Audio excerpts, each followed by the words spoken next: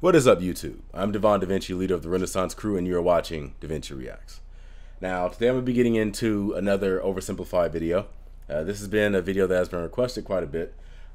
Just a quick FYI for anybody out there wondering. Yes, I did know exactly when this dropped. I am subscribed to Oversimplified. I didn't do a reaction early on. It's because, and I've said this before in the past, I don't like doing reactions to content creator stuff the second it comes out. I want to give them time to build up a little bit of views, usually about a week or so, and then I'll do the reaction. So anybody that was wondering like, hey, when are you going to do that? Usually that's the case. So if something else in the future comes out, wait about a week and then see if it drops, because I'm not going to react to it the second it comes out. And anyway, to get into this, let's go ahead and jump in. This is the Civil War Part 1. There already is a Part 2, which came out very quickly. I did not expect it to come out as quick as it did. The Civil War, of course, is one of the big wars in American history that I knew he was going to tackle at some point. I'm imagining he's going to probably take care of the Vietnam War at some point, and maybe even like the Korean War. But technically those are proxy wars that were part of the Cold War, which is a video he did do and I did react to. But they have enough like details in them that it will make an interesting video, or maybe even a set of videos. But let's jump into this, see what it has to offer, and well, you guys already know what team I'm rooting for. I tell the truth, anybody rooting for the other team, I would look at them sideways. I'd probably have to, you know, judge them a bit. But either way, let's get into this. This video was made possible by NordVPN. Click the link down below to get 70% off an annual subscription, plus an additional month free. Also, stun your friends, turn heads, get compliments. Buy yourself some Oversimplified merch today, along with a very honest new character pin. Link in the description down below. Okay, Mrs. Lincoln, this is it. One last push, and we're done. 9 months and 4 days ago, my father brought forth upon my mother himself and gave to her a child, conceived in a shack in Kentucky and dedicated to the proposition that I will drink num-nums from a bottle and do little poo-poos in my pantses for the next 2 to 3 years. Now what is it babies do again? Oh yeah. I am not touching that. That's messed up. Abraham Lincoln grew up with his relatively poor family in Kentucky, eventually moving to Indiana, and finally, Illinois. He read a lot of books, worked a lot of jobs, wrote some questionable poetry, and finally... Oh, I'm gonna go back to that poetry, I wanna see. He read a lot of books, worked a lot of jobs, wrote some questionable poetry. And he was a wrestler. Abraham Lincoln was a wrestler. And as a big professional wrestler fan myself, he gets points for that. Abraham Lincoln is my name, and with my pen I write the same. I write in both haste and speed, and left it here for fools to read. Did we just get rickrolled in a way by Abraham Lincoln? Did he just troll us? Was Abraham Lincoln the first troll? Look, matter of fact, go in the comment section. If you can think of a bigger troll throughout history, an actual troll, leave it in the comment section. I would love to see a list of troll characters throughout history. And finally, entered the law profession. Despite being self-taught, he turned out to be a pretty clever and astute lawyer. In one case, a guy claimed he witnessed a murder at night, and Lincoln was like, "How could you have seen anything in the dark? There was a bright full moon." A what? A bright full moon. Can you say that again, please? There was a bright full moon. A dim half moon? No, a bright full moon. That's funny, because according to this almanac, there was a dim half moon that night, which makes you a liar. Well, I got a bright full moon for y'all right here. Now that's what I call a rebuttal. Lincoln and his cheekbones weren't only interested in law, however. He also dabbled in the world of politics, serving as a legislator in both local and national assemblies. And what a time it was. Not even 100 years after the Founding Fathers wrote, "All men are created equal," politicians were already asking, yeah, but what does that mean exactly? It means all men. Yeah, but what does that mean exactly? And not just that. States' rights versus the federal government. What are the executive powers of the president? Is cereal a soup? the Founding Fathers left some of these questions perhaps a little too open to interpretation. And the biggest question of them all was slavery, an ugly mark on what should have been a revolutionary new nation based on liberty and democracy.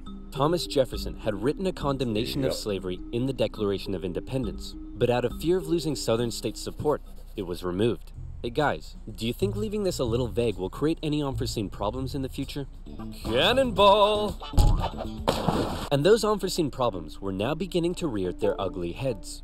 As the nation developed, the North and the South developed along two very different lines, and two very different cultural identities emerged.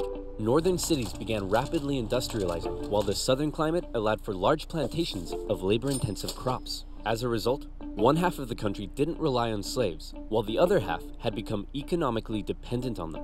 In 1793, Eli Whitney's cotton gin caused the slave trade in the South to explode, while in the North, a growing abolitionist movement was taking root. Slave trade in the South to explode.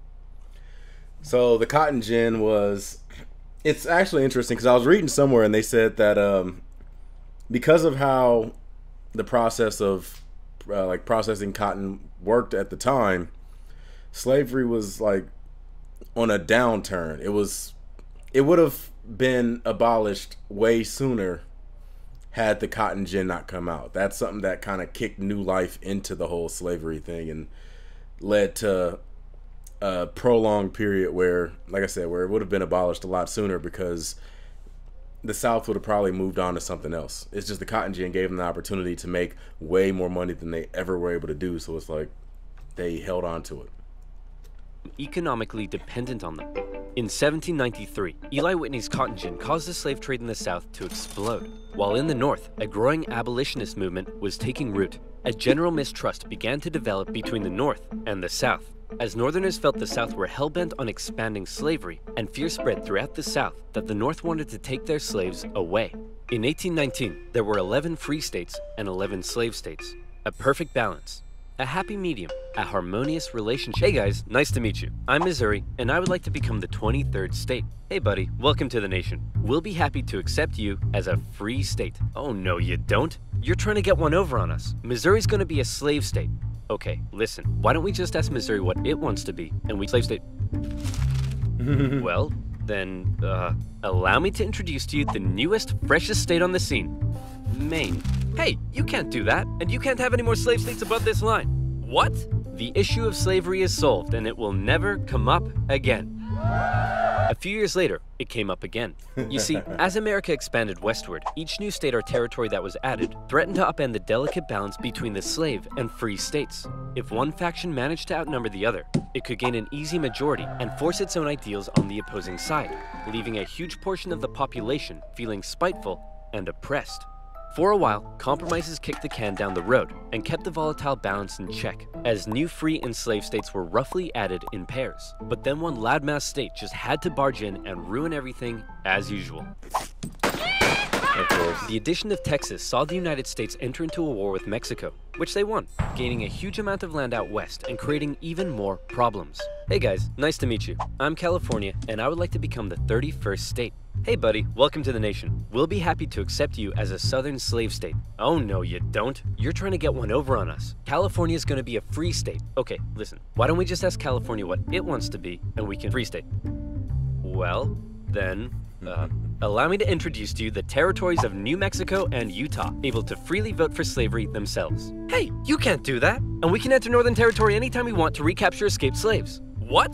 The issue of slavery is solved, and it will never come up again. A few years later, it came up again. In 1854, a Democratic senator from Illinois wanted to build a really cool choo-choo train here and proposed that the territories of Kansas and Nebraska be created open to slavery, even though they were clearly above the Missouri Compromise line. Obviously, the northern states were like, hell no. But the Southern Democrats who controlled Congress at the time were like, well, if you love liberty and democracy so much, then you should let them vote on whether slavery should be legal or not. And so it was. Huge numbers of pro- and anti-slavery settlers rushed to Kansas to sway the vote in their favor. And while they were all there, they began to beat the crap out of each other. One of those settlers was a man named John Brown, a former businessman who... John Brown was a badass. Look more into John Brown. This dude, he turned into what looked like Karl Karl Marx mixed with Frederick Douglass, and the dude, John Wallace vibes. The guy had balls of steel. You remember how in the other video with World War II, he talked about how the British had balls of steel? John Brown is of that ilk. The dude was just fucking badass. Began to beat the crap out of each other. One of those settlers was a man named John Brown, a former businessman who failed at just about everything he tried and went arguably insane. He was a radical abolitionist and dedicated much of his life to the Underground Railroad and freeing slaves. One night, in revenge for an earlier raid by pro-slavery forces, he and his sons killed a number of pro-slavery settlers in the territory, helping to kickstart years of violence known as Bleeding Kansas. Kansas and Nebraska both eventually voted in favor of outlawing slavery. But from here, the tension began to grow at a rapid pace. In 1852, author Harriet Beecher Stowe penned Uncle Tom's Cabin, a best-selling novel that exposed the terrible cruelty of slavery to the world. Oh, how awful. How morally corrupt a nation must be to allow such things to happen. Your Majesty, what should we do about all the starving children working in the coal mines? Nothing! In 1854, the Republican Party was formed, and Abraham Lincoln emerged as a leading figure. Southern Democrats viewed the new Republican Party with mistrust, believing it to be radical and abolitionist. In 1856, a politician named Charles Sumner gave a speech in Congress, calling out slave-owning Democrats with fiery language. If slavery was a woman, she'd be an ugly one, and the senator from South Carolina would like to boink her. Representative Brooks, do you have a rebuttal? Oh, I have a rebuttal, all right. Yeah, here's a rebuttal for you. Oh, well, come on. Surely this isn't allowed. I don't know. I'll have to consult the rulebook. I can't find anything about caning a political opponent, but it says here I'm not allowed to wear women's underwear. Uh-oh. News of the violence on the Senate floor took the nation by storm. Southern slave owners sent Representative Brooks new canes to replace his now broken one. And on the floors of Congress, politicians carried weapons in self-defense, which is never a good sign.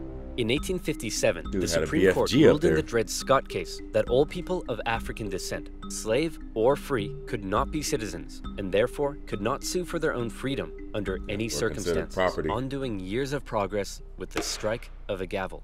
Now, within all this bitter debate over slavery, there were many nuances. North versus South, Republican versus Democrat, states versus the federal government. But let's strip all of that away.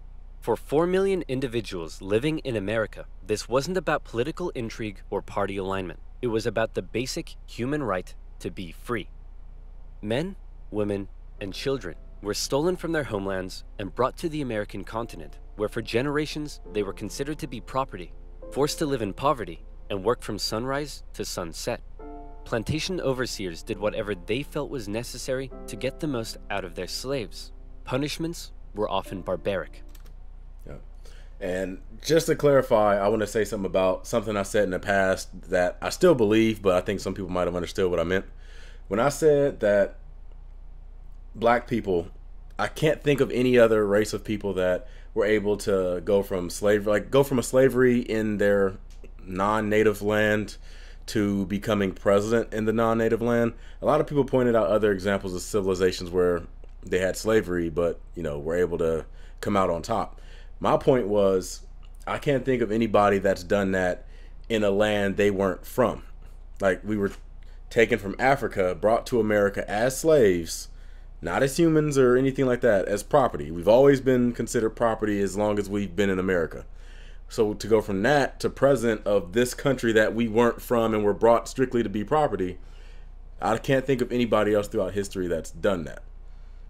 Now, like I said, there have been people who have pointed examples, but the difference is the examples that, well, so far anybody's pointed out, because like I said, I would like to see if somebody can point to something like that similar, but the examples that people pointed out to were people that were turned into slaves in their homelands. Like, some invading force came in and turned them into slaves. Like, they still had history in that land, and after the invaders left, they still had their own place. Like, America, this isn't the native land for black people, well, except for like citizens like me. But we were brought in, we weren't native to this land at all. Like, this is not, it would be like if Britain went to India, captured a bunch of native Indians, brought them to Great Britain as slaves. The Indians eventually became free, and then an Indian became leader of Great Britain at some point. Like that, like an example like that. Like can't think of anything throughout history that's happened like that. But I would like to see if somebody could point to something, because I mean, it would be fascinating to learn about. Families were regularly separated, and parents could often only watch, as their children were auctioned off, never to be seen again. Thousands of slaves took the treacherous risk of running away, and abolitionists in the North helped many escape via the Underground Railroad, as bounty hunters entered the North to chase them down. Yep, and with the fugitive slave law that they pointed out in 1850, like in the past, all you had to do was just run to a free state, and you were good. But because of the fugitive slave law, it made it so that even if you're in the free states, slave catchers could come into the free states, catch you, and bring you back to your plantation. So now you had to run from the south of the United States all the way to Canada. So it's like, it wasn't a small trek. It was rough, and you had to be hidden the whole time. If somebody like discovered you, they could bring you back. Leading figures within the abolitionist movement included many significant free black men and women. But it's important to note that for many of the anti-slavery white individuals in the North, opposition to slavery was often an economic issue, not a moral one, as many worried large plantations would take their lands and livelihoods away. Abraham Lincoln knew that slavery was a moral evil, and he regularly spoke out against it in powerful speeches that helped him rise through the ranks of the new Republican Party. He lamented at the hypocrisy of a great American nation meant to stand as a shining beacon of freedom while also enslaving 4 million men, women, and children. He most famously declared in 1858 that a house divided against itself cannot stand, that one day slavery in America would end. However, even Lincoln was cautious in his opposition. He didn't want to outlaw it entirely, but simply prevent its expansion, so that given enough time, he believed it would naturally die out. Thankfully, history would force his hand. In October 1859, one abolitionist decided he'd try to single-handedly take down slavery by force. Who would be crazy enough to even attempt such a thing? Of course, John Brown. It's our good friend, John Brown. He planned to seize arms from an armory in the town of Harper's Ferry, free the slaves there, and continue south, inciting a major slave uprising along the way. A noble cause, a bad plan, and terrible execution. Brown's men took the armory and some hostages, but were quickly surrounded by one Robert E. Lee and his U.S. Marines. Brown was captured, and a couple of months later, he was executed for treason. Northerners sympathized with Brown, but Southerners were like, "You see this? They're coming for us. Soon, there'll be 1 million John Browns." 1 million John Browns? What on earth are you thinking about? A John Brown farm? Yeah, me too. To make matters worse, new northern free states meant now the southern states really were outnumbered, and they were beginning to feel bitterly spiteful and oppressed. Further fear began to spread in the South when news broke that a relatively unknown figure had just secured the Republican Party nomination for president. Abraham Lincoln, mostly well-liked among anti-slavery Northerners, had made some of the most powerfully worded speeches against slavery of any politician at the time. And now, there was a chance that he, and his cheekbones, could become president. For the South, that would be too much. In the 1860 election, Lincoln's name didn't even appear on the ballot in 10 southern states. But much to their horror, when the final results came in, Lincoln had won by an electoral college landslide. Lincoln himself tried to calm their fear. "How many times do I have to tell you, I'm not gonna take away your slaves?" "Yeah, right, Honest Abe. We've had enough of you Northerners. We're gonna go form our own country." "You can't do that." "Why not?" "Well, if you had won the election, would it be okay for us to leave?" "Of course not." "Well, why not?" "Because that's not how victim mentality works." Many states felt that when they joined the Union, they always withheld the right to leave it whenever they pleased. Many people living in 19th century America often felt more loyalty to their state than to the nation. And now, with the South feeling like it had lost its voice in the federal government, they were out of here. Yeah. At the time, America was still rather new, and the Constitution was like just created less than 100 years before that. So people still identify with their states, because before the War of Independence and everything else, like the territories were states. Like I would consider myself an Ohioan before I would consider myself an American. Like that's how it was. The Civil War was probably the first test and the first thing that really solidified the country. And even then, I think that it like took a while before like something came about that led to being identified as an American first. South Carolina was the first to go, and over a period of 6 months, one by one, 11 slave states officially seceded from the Union, with just 4 contested border states opting to remain. The seceding states issued a number of official documents justifying their secession. South Carolina proclaimed that it was northern states' hostility to slavery that rendered the federal government illegitimate. Mississippi declared that their position was thoroughly identified with the institution of slavery. And in a speech, the Confederate vice president stated that the new Confederate government rested upon what he called the great truth of racial inequality. Yeah, now I'm glad he actually said that, because I believe he put that in here because there's this misconception that the Confederacy was started strictly because of states' rights, and they didn't like the authority that the federal government had over their states or whatever, and that's not entirely true. The main 100%, well, not 100, the main purpose, the 90% reason why they seceded was slavery. That's it. A lot of people want to try to conflate the meanings behind it and states' rights and this, that, and the other. It was slavery. It's always been slavery. You look at almost every single article of secession that the Confederate States presented, every one of them mentioned slavery as like one of the main reasons. So I'm glad he threw that in there. The Confederate government rested upon what he called the great truth of racial inequality. Revered American generals, such as Robert E. Lee, opted to side with their states over the Union. And with all the chaos, one New York lawyer wrote that rather than a bold eagle, America's national bird should be a debilitated chicken. And hey, I kind of like that. One man, watching the crisis unfold, knew it would be his job to solve it. Lincoln was just about to hop on a train and become the President of the United States of America. Hey man, you're hella ugly. Grow a beard or something to hide that face. Damn. Good idea. Still ugly. With assassination plots already underway, Lincoln had to travel to Washington, D.C. under heavy disguise and protection. All along the way, he received stacks of threatening letters. May the hand of the devil strike you down. You are destroying this country. Damn you, every breath you take. Love from... Grandma? At his inauguration speech, Lincoln once again reiterated that no, I do not want to take away anyone's slaves. But for Lincoln, he did want to preserve the Union. He declared secession to be nothing but an illegitimate rebellion. In your hands and not in mine, he said, is the momentous issue of civil war. You can have no conflict without being yourselves the aggressors. We are not enemies, but friends. It was clear Lincoln was ready and willing to get freaky and open up a can of Scatman John if he had to. Whether he had the support of the people, however, was in question. In the end, it was the Confederates that fired the first shot. As they seceded, the Confederate states began seizing federal U.S. property throughout the South. Off the coast of Charleston, South Carolina, was one such federal property, Fort Sumter, held by a measly, undersupplied U.S. force. The Confederate militia there demanded the fort surrender, a request which was quickly denied. And any remaining hope for a peaceful solution to the secession crisis probably then died when the Confederates did this.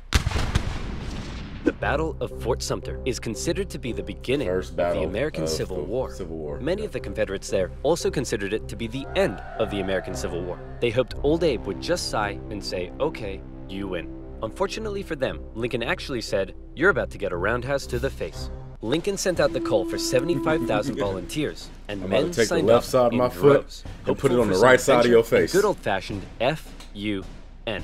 In the new Confederate capital at Richmond, Virginia, Confederate President Jefferson Davis and his cheekbones had also sent out the call for 100,000 men.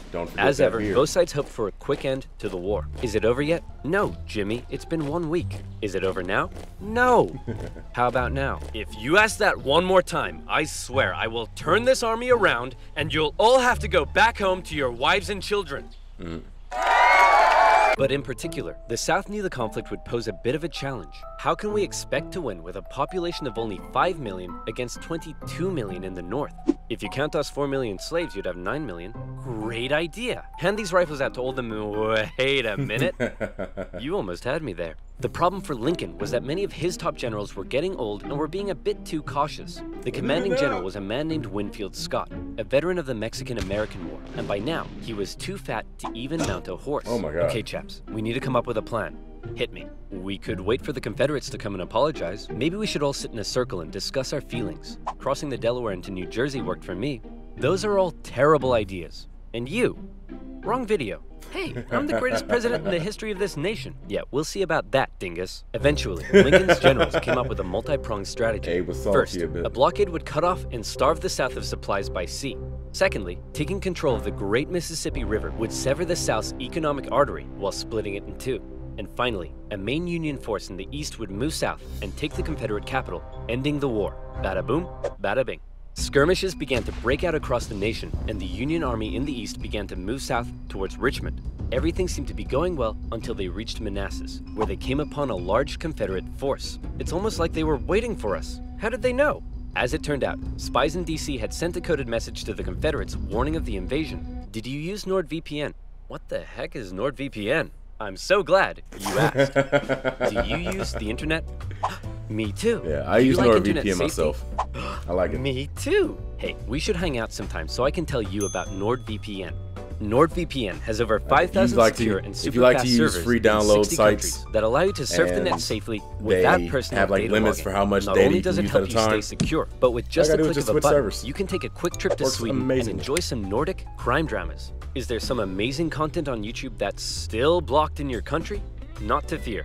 NordVPN is And that's the way to get around blocked NordVPN videos. gives you access to all of these amazing I have features. videos on my and it has channel a that are 30-day blocked in the money-back UK, guarantee. So like click the some link of in the my description Jimmy below, Carr videos and things like that, nordvpn.com/oversimplified. with NordVPN, and use you can promo just switch code over to another country, oversimplified to get 70% off an annual subscription. That's only $3.49 a month, plus an additional you have month to switch for to the free. United States. Again, It's that's blocked everywhere else. nordvpn.com/oversimplified. And as always, you'll be supporting my channel. So thank you. Now where were we? Oh yeah, secession, Fat Man, and the Union invasion into Virginia. The two sides encountered each other at Manassas, and both geared up for the first major battle of the Civil War, the First Battle of Bull Run. The Confederates rapidly brought in support via rail, and the two sides were about equal in numbers. However, they were also equally inexperienced. A large number of civilians also rode out by carriage from DC to picnic on the nearby hills and watch the excitement unfold. Nobody seemed to quite understand how destructive this war was going to be. Yeah. The Union forces pulled a flanking maneuver to hit the Confederates on their left, and the two sides fired on each other in rows. Farm families living in the area were forced to flee the fighting, including a man named Wilmer McLean. Hurry up, Martha! There's a war out here! The more you tell me to hurry up, the slower I will go!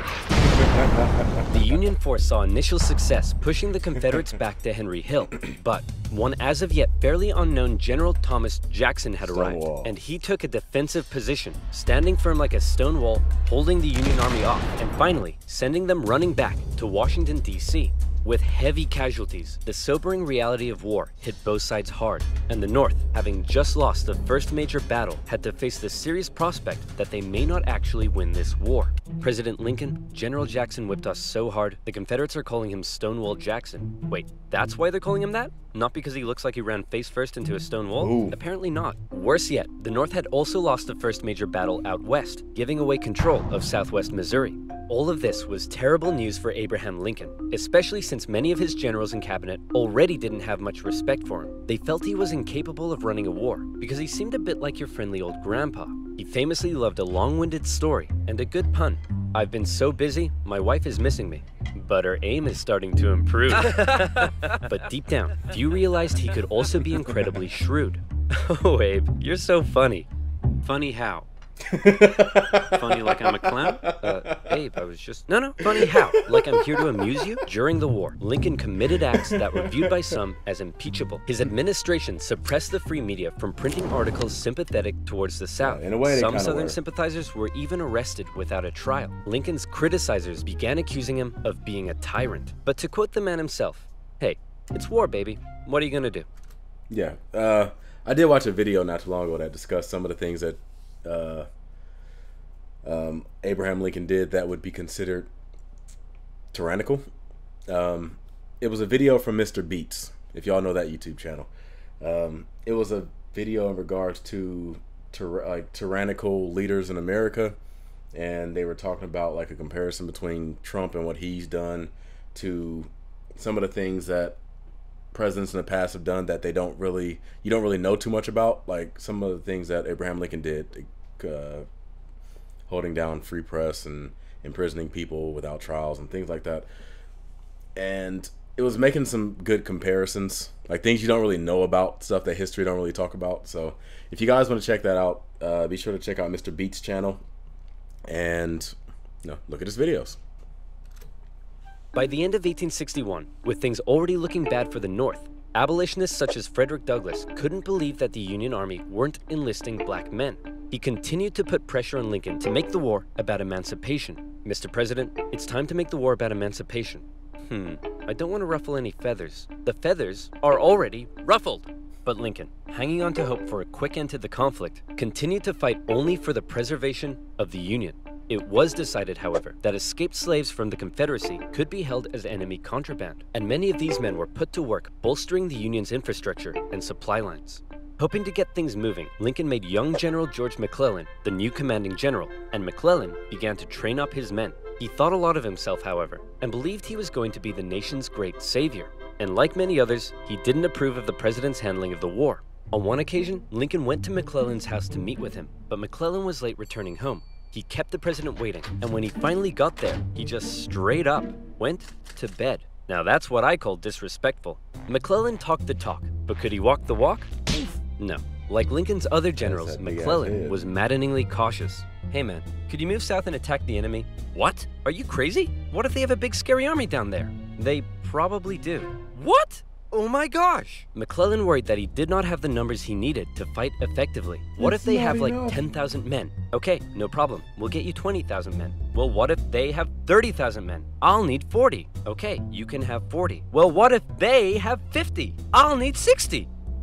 Lincoln tried, but it was all in vain. McClellan would not make a move for the rest of the year.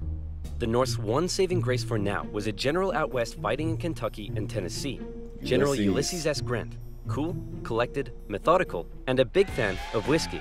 His chief of staff took it upon himself to keep Grant sober. One officer said that Grant habitually wore an expression as though he were determined to drive his head through a brick wall and was about to do it. And that determination led him to score a number of key victories when others around him were failing. At the Battle of Fort Donelson, Grant was like, "Why does Stonewall Jackson get a cool nickname and I don't? I want a cool nickname." "Sir, the Confederates say they're ready to surrender and want to know your terms." "No terms, just unconditional surrender." Hey, unconditional surrender Grant. That's a pretty cool nickname, right? Guys, right?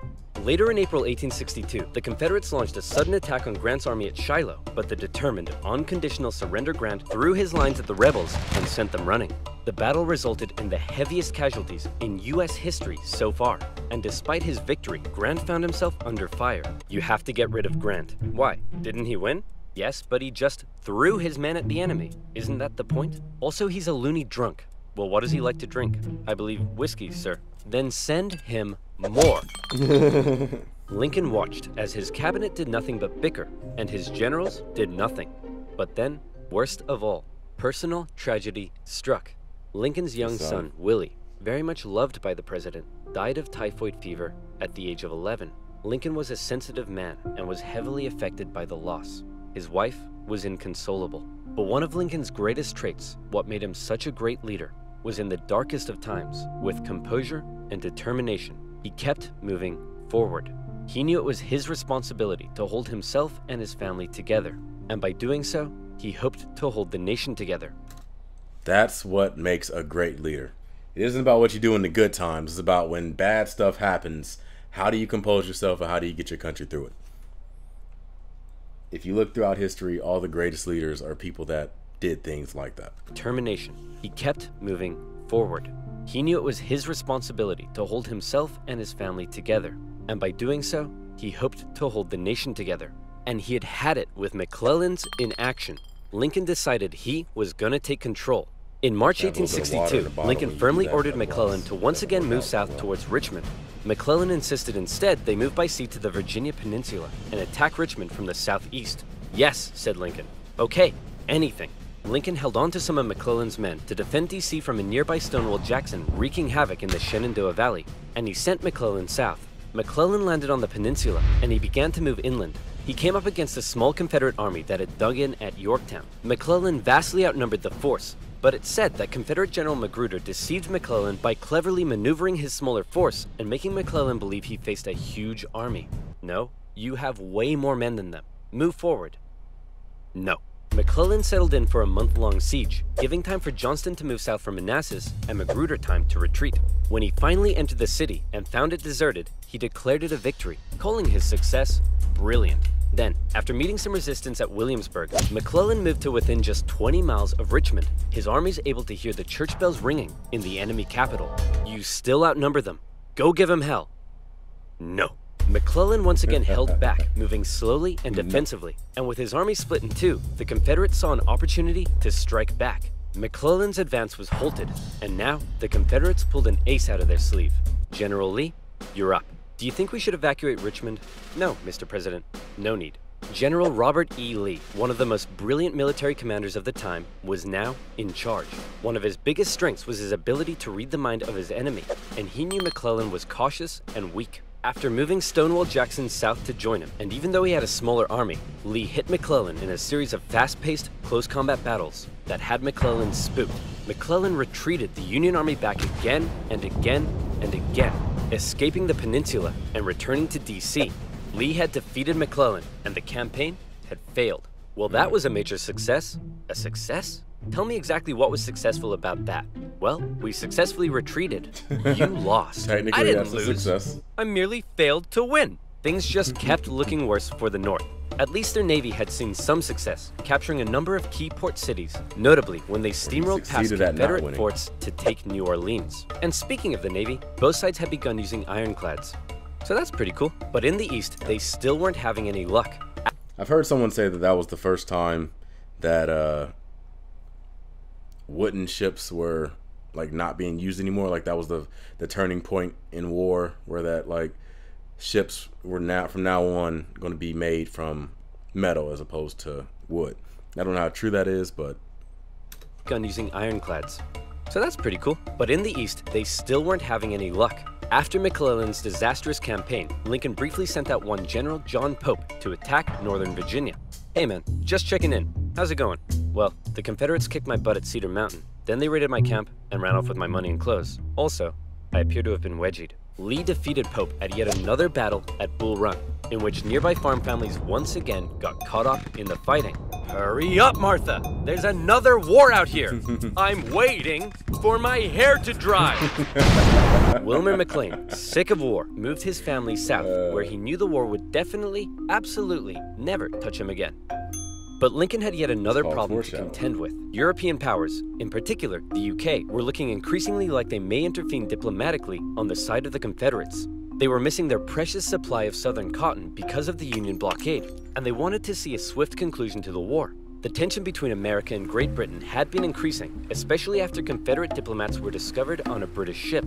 Now, after McClellan's failure to take Richmond, the UK declared it impossible for the North to win. Lincoln needed something to prevent Europe from getting involved, and after more petitioning from abolitionists, he decided maybe the time was finally right to make the war about ending the institution he hated, slavery. If the North had a noble cause to fight for, Europe would be less likely to intervene. But Lincoln and his cabinet knew before they could declare something as radical as emancipation, they needed a victory, especially now that the Confederates were about to go on the attack. Aware that he had a limited number of men and supplies, Lee now hoped that if he could just threaten Washington, D.C. militarily, he would gain Europe's recognition and crush Northern morale in time for the midterm elections, forcing the North to negotiate. With confidence at an all-time high, for the first time, Robert E. Lee invaded the North. But on September 13th, the North finally had some luck.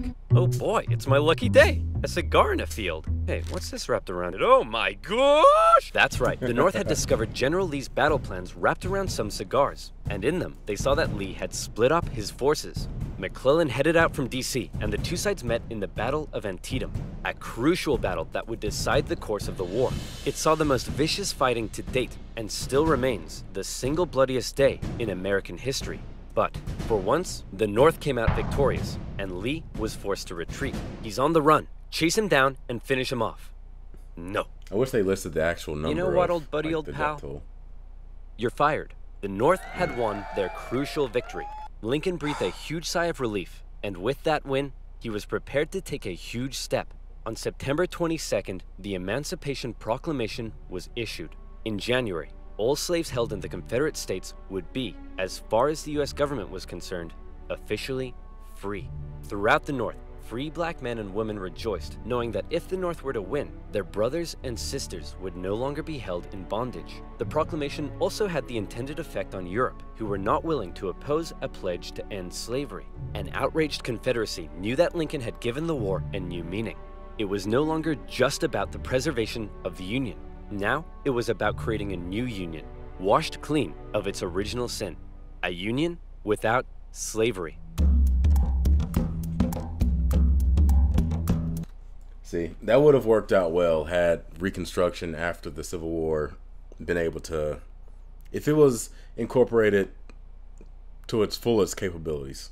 The problem was with Reconstruction, Abraham Lincoln allowed the South to continue to pretty much govern themselves.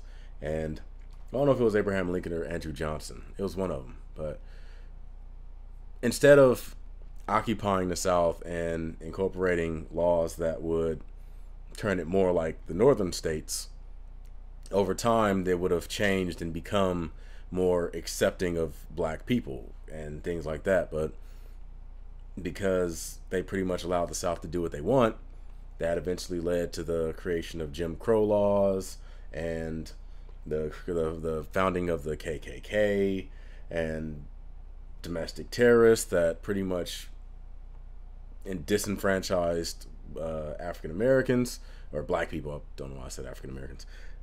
Disenfranchised black people so that they would be discouraged to vote. They had all types of laws that were put in place that kept black people from voting, like the grandfather clause, which pretty much said that if your family member wasn't a citizen of the United States, or if your ancestor up until your grandfather wasn't a citizen of the United States, then you weren't allowed to vote. And obviously, with a lot of black people at that time having parents, let alone grandfathers, being slaves, they weren't considered citizens, so it kept them from voting. Then you had literacy laws where you had to take like tests, and because a lot of slaves weren't ever taught education and things like that, they weren't able to pass them. Then you had poll taxes where you had to pay a certain a fine, or not a fine, but a certain amount in order to vote. And because of black people's situations, they were usually very, very poor, weren't able to pay the poll taxes, so they put a lot of stuff in place to keep black people from voting. And obviously that led to the Jim Crow loving white folks in the South to continue to vote in representatives that held black people and stuff down for a long time. And this continued on all the way until the Civil Rights Movement in the 1950s and 60s. So I would like to see, because I don't think Alternative History Hub ever did a video on this, but I would like to see a video about what America would be like had the Reconstruction been fully enacted. Like what America would be like if the United States government went in and kind of forced the South's hand to doing certain things. But with that being said, this video is very, very interesting. I will be watching part 2 very soon. It'll come out with my next batch of videos. And I'm glad that he put in a lot of things that were like misconceptions, like the idea that the South seceded simply because of states' rights. And there's a lot of people for some reason that thinks that there's like this giant secret that the Democrats were the ones that started slavery, or the ones that supported slavery and started the KKK and this, that, and the other. That's never been a secret. That's been it's pretty well established throughout history that that's what happened. Nobody denies that. So I don't know why people throw that out as if it's some type of revelation, but whatever. With that being said, I enjoyed the video. OverSimplified always does great videos when it comes to history and things like that. And just a FYI, the channel is called OverSimplified, so it's very likely they will step over some details, or even possible that they might get something wrong. I've heard people say that they were wrong about something or another, and while that is usually rare, it does kind of happen. So do what I do with these videos. Take these as inspiration to go out and look more into the historical topic that they're covering, Don't just watch this and just think that you know everything about what's going on in this period, because there are people that will do stuff like that. Go and look more into it. But I'm gonna go ahead and wrap this up. I'm Devon DaVinci. Hopefully you've just been a little more enlightened. I look forward to seeing you guys in a future video. And until then, I'm gonna give you the deuces, and I'm signing out. Deuces.